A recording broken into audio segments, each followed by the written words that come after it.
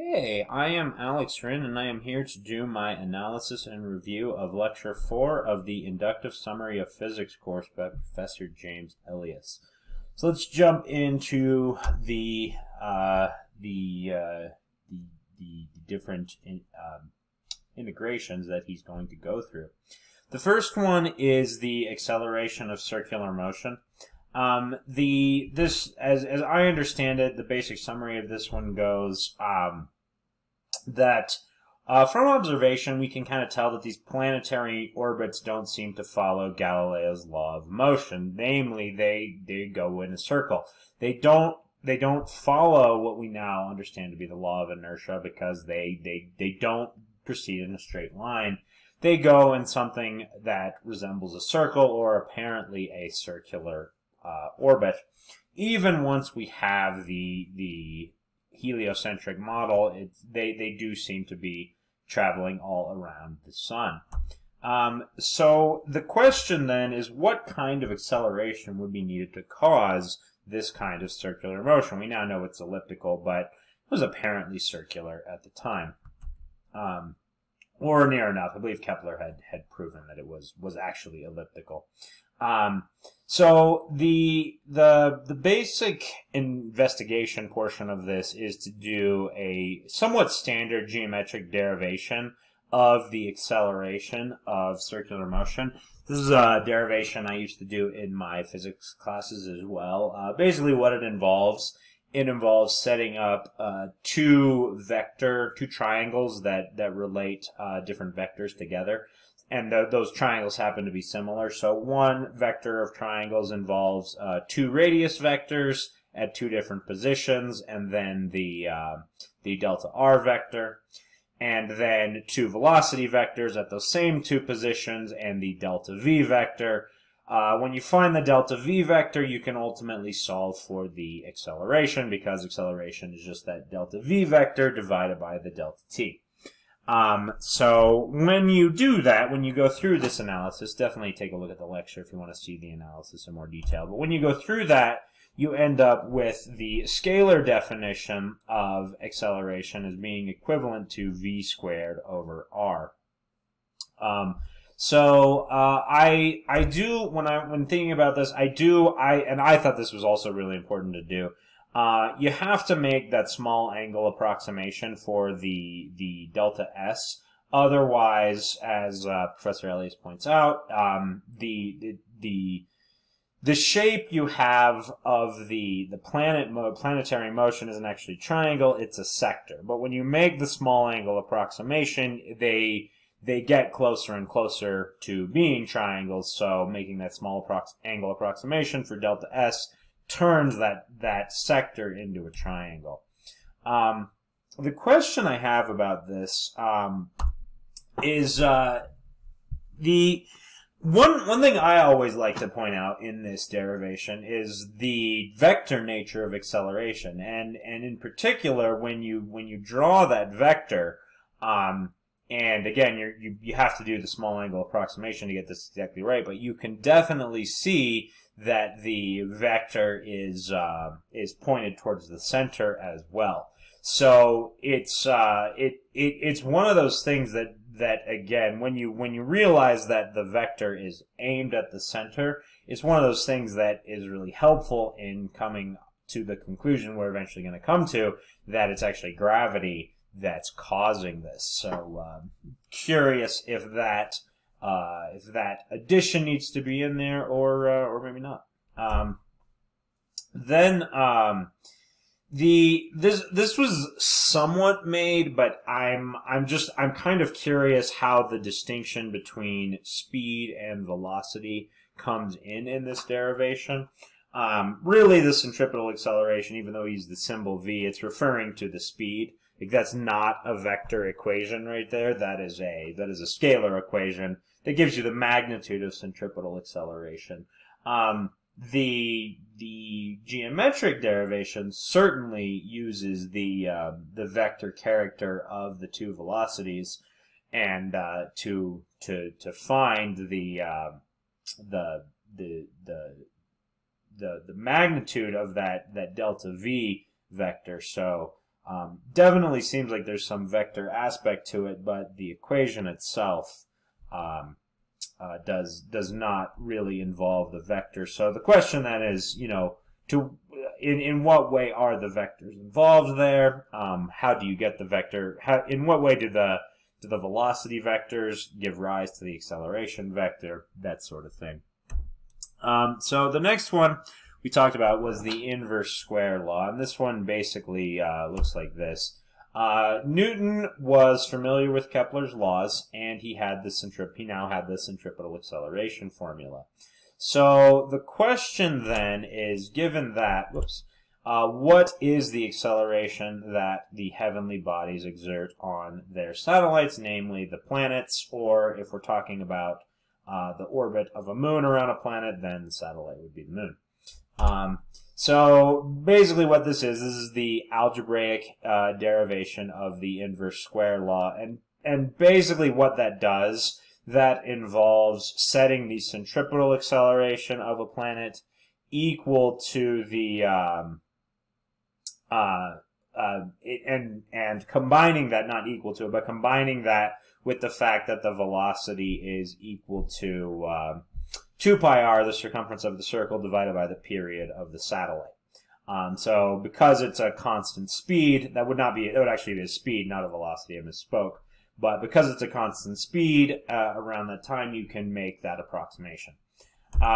The conclusion we ultimately come to is that the orbital acceleration is equal to 4 pi squared over k r squared. And in this case, k is just, I believe Professor Ellias either refers to it as Galileo's constant or Kepler's constant. I'm not remembering off the top of my head. In any event, it's important to know that that is different for each heavenly body. That k is not a universal constant. It's different for each orbit. In particular, each heavenly body that the thing is orbiting around. So, important to know. One thing I found particularly memorable, at one point Professor Ellias has this sentence that the heavens were viewed as a sort of magical place. And there's a sense in which I get why that's the why he uses that type of language. But what I think it would be more accurate to say they were viewed as having their own special set of natural laws, and those natural laws were investigated and looked at. It wasn't like anything could go in the heavens. It was just that they had their own special set of natural laws. They were fundamentally different. And I actually think it's a more impressive integration to take these two different realms that had their own special sets of natural laws and realize, hey, actually, if we apply just one set of natural laws consistently, it works for both the terrestrial world and the celestial observations we've been making as well.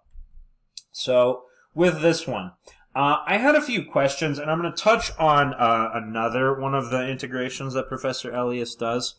But I think one of the things I've been noticing here is that there are times when this discussion seems to be a bit conflicted, and it delves into polemics. And in particular, where I noticed it, there were times when Professor Ellias he seems to have a bit of an axe to grind with the way physics is taught. And the quote that I picked up on is that the thing I included here is no relation to the physical world, but I believe the specific quote is something like, physics is taught in a way where the symbols have no relation to the physical world. I'll say a couple of things on that. That is I find that to be a fairly uncharitable view about the way physics is taught. I don't think that's true. I definitely don't think that's universal. I would be open to changing my mind on that, but it's really not the purpose of this course, and I think when you include it, the quality of the course suffers for it. Now, what I will say about this is by throwing things like this in here, I do think it's in conflict with the stated message of the course, which is to not give these statements on the say-so. So if you want to prove something like that, that's quite a proof, I think. I think it's quite difficult to prove that and to make, you know, an incontestable case that this is the way physics is taught as a universal. I think that'd be very, very difficult to do. And I don't really think it's the point here. So my advice in this case would be cast this sort of thing as advice. Rather than saying physics does it this way, physics teachers do it this way, with the implication being that I do it better because I don't. Give the advice that you know, it is easy, you know, because the stuff is hard, it is easy to start thinking about the symbols as not really relating to physical quantities, just viewing them as relating to other symbols. I tend to find that to be a much more common mistake among physics students rather than physics teachers. And so casting it as advice, I think, is a much more effective way to integrate the message you're trying to communicate, that these things really, that these symbols represent physical quantities, and it's important to be thinking about not only what is the physical quantity, but what do the relationships mean, why might we be manipulating those relationships in certain ways, that kind of thing. So I found the similar sort of thing in the later integration, where Professor Ellias calls it a travesty to call the K value in Hooke's law the spring constant. I have actually seen it called the stiffness constant as well, so I've seen it called multiple different things. That again, it feels like that feels like a very strong statement that you want to make, because it feels like it's important to really drive home the sort of the extent of the disagreement that Professor Ellias has with the way physics is currently taught. It's fine to have that kind of disagreement. Calling it a travesty, again, if you're going to do that, I think that there's more proof that needs to be involved. Calling something, you know, by a name that's less than descriptive and more, you know, has an association, it is associated with springs. It can be inconvenient, but to call it a travesty, that's got to be proven. And I don't think it is here. So again, I would, my advice in both of these areas, what I think connects them together, is I think that Professor Ellias has a real problem with the way he sees physics as currently being taught, and he wants to make that clear. My advice is do that in a different spot. It's when you do that, it tends to one, throw off the story you're trying to tell, the thing you're trying to communicate, and two, it gives the impression that that you've got the answers when these other corrupt physics teachers don't. I would just say that it hurts your presentation. Okay, integration 30. The heavenly force is gravity. All right, so this one starts with the idea, just the standard story, that Newton was struck on the head by an apple while observing the moon, and then asks himself the question, are both of these following the inverse square law of gravity?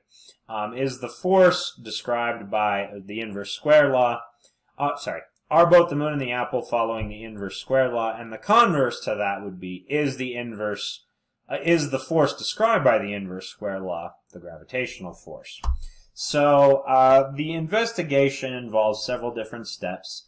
you find the acceleration of the moon basically by knowing the distance, calculating the velocity, and using the centripetal acceleration formula. You find the Kepler's constant of the moon for that acceleration, and then you calculate the what the acceleration given Kepler's constant for the Earth to the moon, what that should be at the surface of the Earth, and you compare it to the measured value of acceleration, and it finds out, or it comes out that indeed, if this is what you do, that the acceleration you calculate at the Earth is exactly what you measure the acceleration to be at the surface of the Earth. So I really like the discussion of the necessity of using center-to-center measurements for this to work. Now, I did have a question. There is a line at this point where it says Newton is sort of always validating this assumption by having it correctly predict the outcomes. I would have a question: is that not the hypothetical deductive method? Isn't that just what he's doing there? And if so, is that an actual validation according to the principles laid down by this course? Some other questions I had.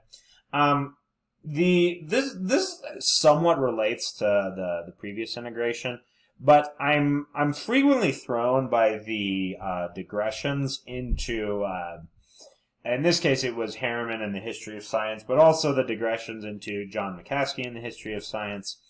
I think the main problem here is that the role of history is not necessarily clearly established at the beginning.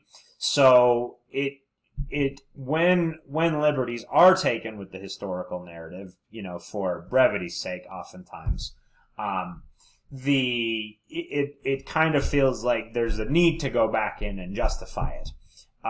So I do really think that the digressions into the history and the accuracy of the historical narrative, I do think they throw the focus of the lecture, and it's sort of jarring to get that and then to go back into discussing physics. So that's it's a question and a piece of advice. So I don't know, you know, take it however you would, but there's that. Integration 31 was on universal gravitation. My main summary. We see that all these heavenly bodies, they have orbits, or they are part of orbits. So the argument would be that all heavenly bodies exert gravity.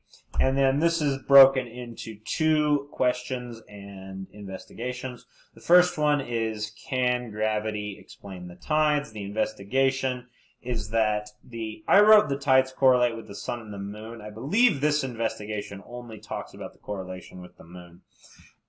And ultimately, the tides are explained by differential gravitational forces on the oceans relative to the location of the moon. Now, I am going to come back to that, but first let's look at the other question and investigation. This one I think was more important. Does a sphere behave as if its mass is concentrated as the center? And ultimately, through the investigation, is that if we start by looking at rings of mass, then plates of mass, you know, disks of mass, and then combining all these disks into a sphere, we can ultimately conclude that yes, indeed, you know, using calculus, that an entire body does act as if its mass is all concentrated at the center. It's an interesting little phenomenon. Now, the conclusion we draw from this is ultimately that gravity is universal. One, gravity can explain the tides, and two, it does, when we actually break down and we look at all these little pieces of mass generating their own gravitational force, in tandem, they ultimately behave as if all the mass is concentrated at the single point in the center of a sphere. And that's kind of where the gravitational force seems to originate from. So the I remember I included this just for a little bit of a laugh. I remember when I was first taught about this law in my high school physics class. And that question comes, why aren't people attracted to one another? My high school physics teacher, he went off on the song, If You Like Big Butts and You Cannot Lie, and he would talk about how it's due to the law of universal gravitation. So every time I think about that, when people, I like thinking about that song. It's not really a point of contention, I just thought it was funny. So some questions I have about this. The main one I have is the conventional description of differential forces causing the tides.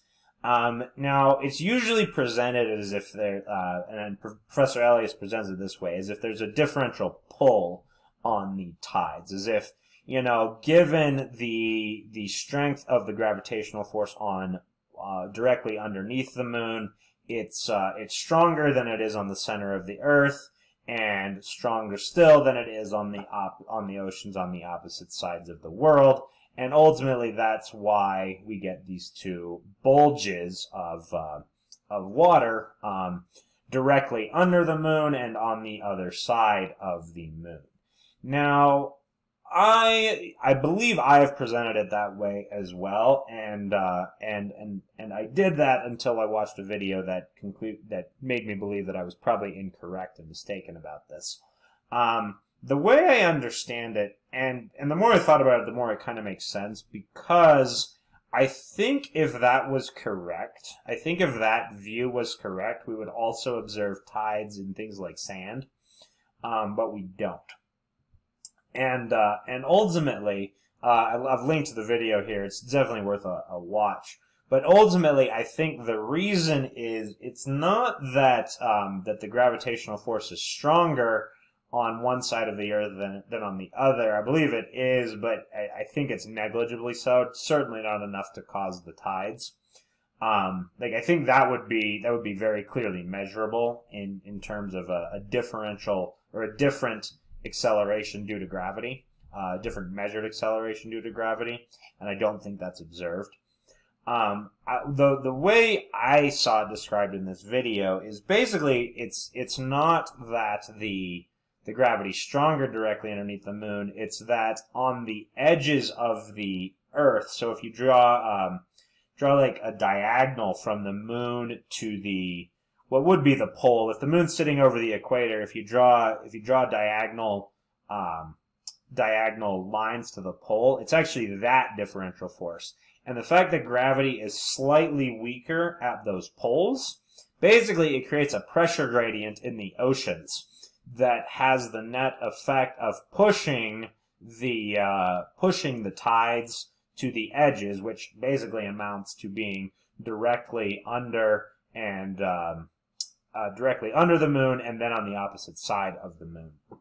So that video is definitely worth looking at just to see if it's worth changing that explanation or worth refining it a bit, or possibly the way I went to the method I chose to take is ultimately that is just to argue that, well, it's a phenomenon that ultimately originates from differential gravity pulls at different points on the Earth. So and you can also bring the sun into that as well. All right, so integration 32 was the measurement of force. Okay, so the idea here is that if we wanted to get a mathematical relationship between force and acceleration, we need a unit to measure force. I said for mass, it should actually be for force there. That's my mistake. So what's something that has a unit of force that we can use as basically a unit of measure? Difficult to use balance scales because for things other than gravity, and ultimately it's because this is always a downward push. So the conclusion that Robert Hooke comes to is to use the extension of a spring. And basically, within certain realms, the extension of a spring is linear with certain applied masses. Turns out this is true not just for springs, but for a lot of materials. They all have a sort of linear relationship with in between force applied and either compression or extension within a certain, and eventually that breaks down. But that's the case. And the conclusion we draw is Hooke's law: the force is equal to the stiffness constant times the displacement of the spring. Some memorable aspects by this one. I found the discussion about the need for measurement and how new units of measurement are devised to be interesting. I don't know how much it's needed here, and I'll talk about that in a bit. But I did find that to be a somewhat interesting thing to do. I don't know if it's needed in this particular case. And then I also thought that the discussion of measuring an accurate acceleration given a variable force, and that would be the force applied by a spring constant, because as the spring becomes less and less deformed, the force is constantly decreasing. That is something that does come up, and I have had a bit of difficulty explaining that. So noting that as a problem, definitely worth observing there. Now the even though I did find it interesting, I question whether or not that diversion into the definition of measurement is needed at this particular point. This integration, it feels like a bit of it feels a little bit unconnected from the rest of it. Because it's used to measure force, but I don't think, that a spring scale became the universal unit of force, or a universal unit to apply a constant force. I don't think that was the case. So, the question then, I don't know that.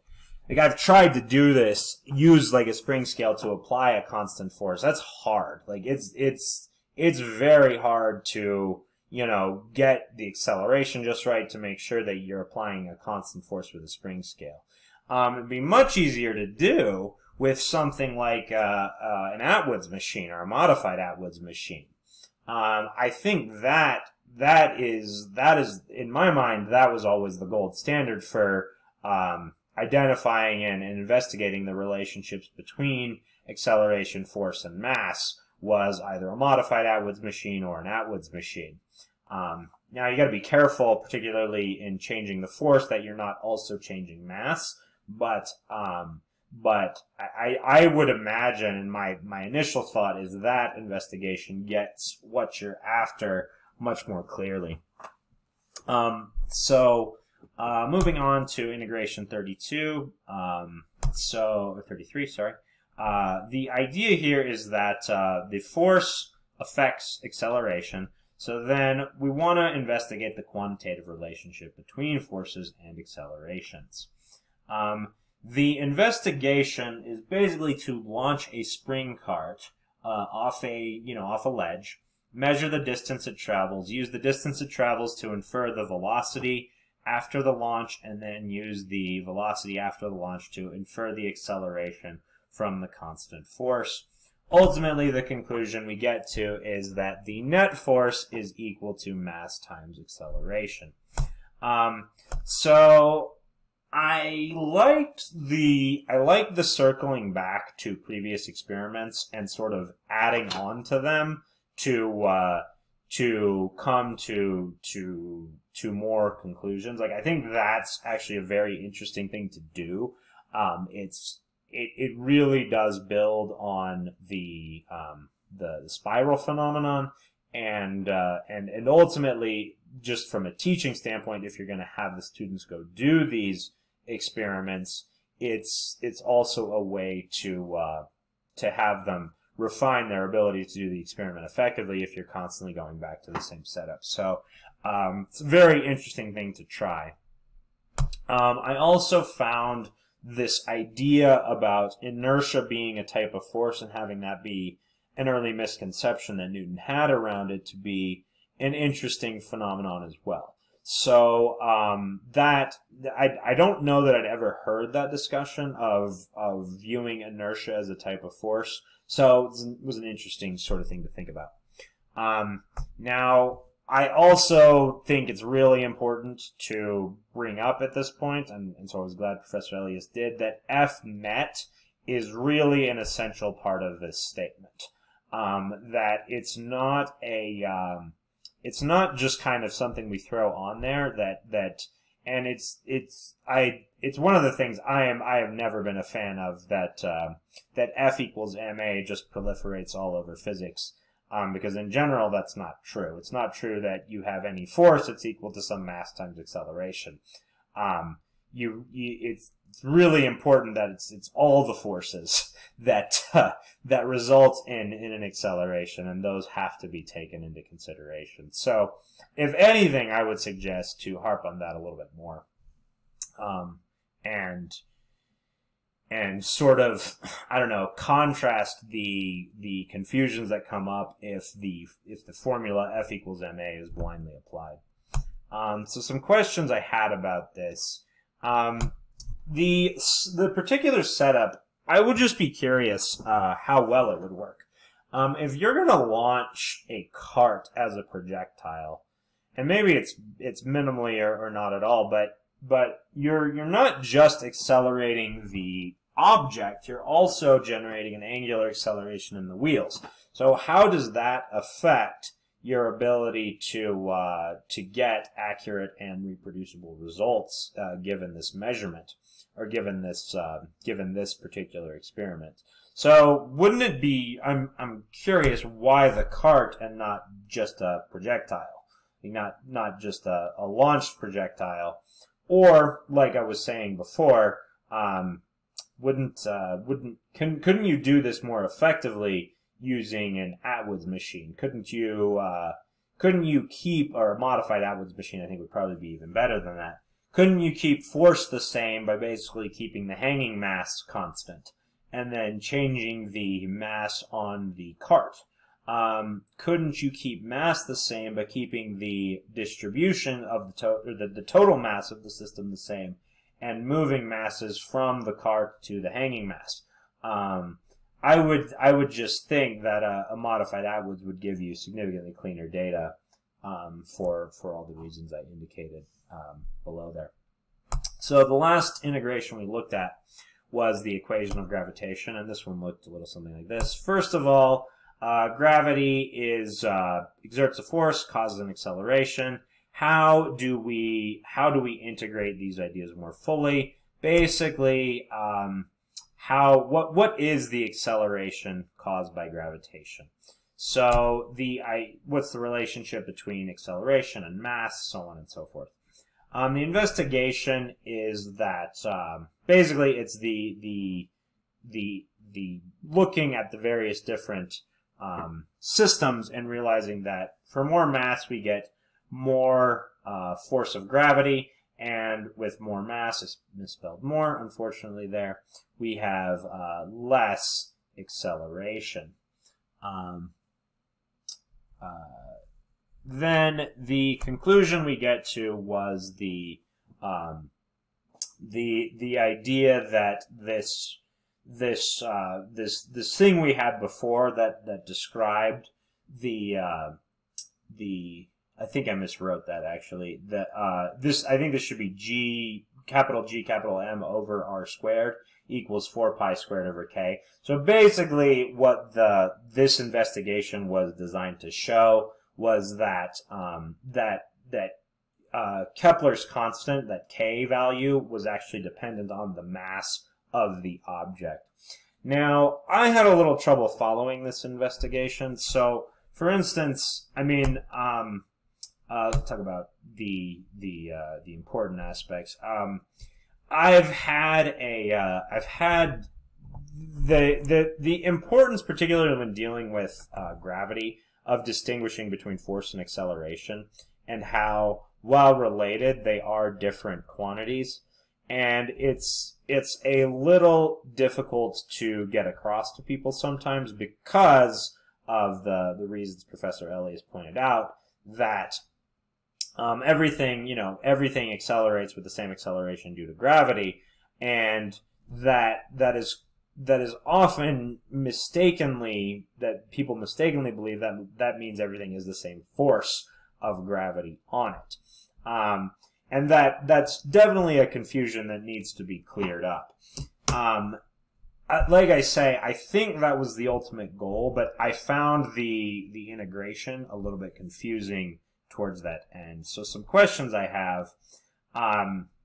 We kind of already knew that acceleration didn't depend on mass. It seems like a good chunk of this integration revolves around proving that, but we already knew that was the case. I mean, that was something we observationally we could just see observationally. I guess I would be more interested in this idea, or I think the more essential thing to get across is that for a more massive object, it requires a larger force in order to attain the acceleration, and the same acceleration, I should say. The implication of that means that the force of gravity has got to be greater for more massive objects.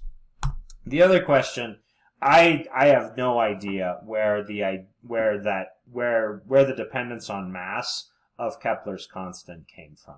That felt like it came out of nowhere for me. I watched it a couple of times. I was not at all clear on why it was the case that Kepler's constant, at least as written, would be dependent on mass, nor why it would have the particular mass that it has, with the particular dependence that it has in this equation. So I would like more. I think that needs to be clarified a bit, because it wasn't clear to me why that was the case in this integration. So that is it. That is all I have for this one. Thank you for listening to me ramble, and I'll catch you next time.